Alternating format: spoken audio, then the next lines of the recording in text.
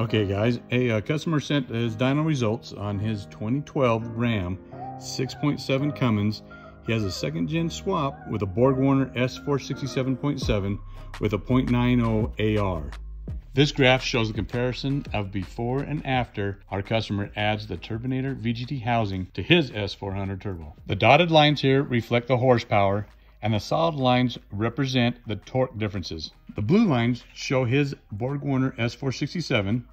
The red lines show after adding our Turbonator VGT housing. Okay, I've added some measurements here on the graph, as you'll see, to help you better understand the comparison.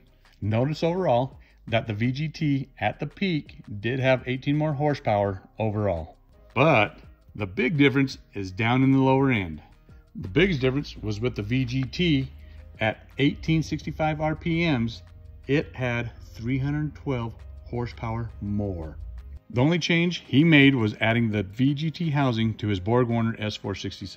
1865 RPMs, it had 312 horsepower more. Mind you, this performance is in the drivable range, where you're driving, towing, or during the shift points. Also, if you notice, the dyno appears to not record until 1500 RPMs. At 1500 RPMs, the Turbonator is 150 horsepower greater than just the standard Borg Warner S467. So if we were to extend this graph back, you would see that the Turbonator would make decent horsepower between 1200 and 1300 RPMs.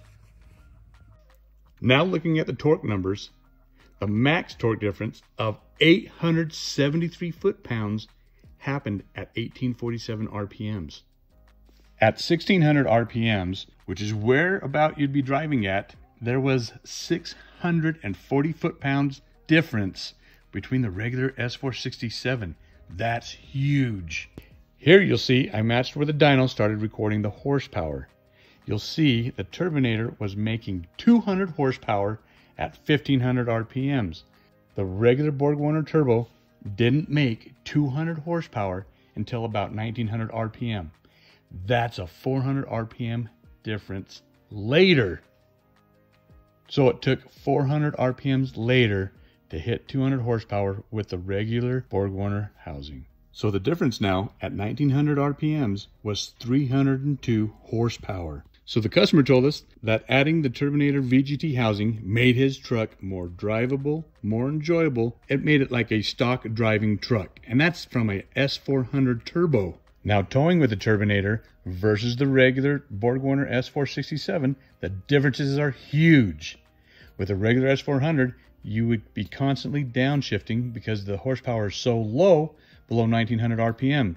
And forget about pulling grades because you'll be downshifting all the time with the S400. Where with the Turbonator, you will never have to downshift pulling a grade or a load up and over. If these two turbos were racing, the one with the Turbonator would have left the other one in the dust before his turbo would have even lit.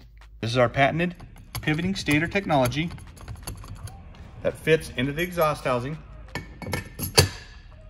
You can get this in a complete turbo or just the exhaust housing itself, which we can use your S400 Turbo, put it into our housing, and you now have a variable geometry turbo that spools 400 RPM quicker.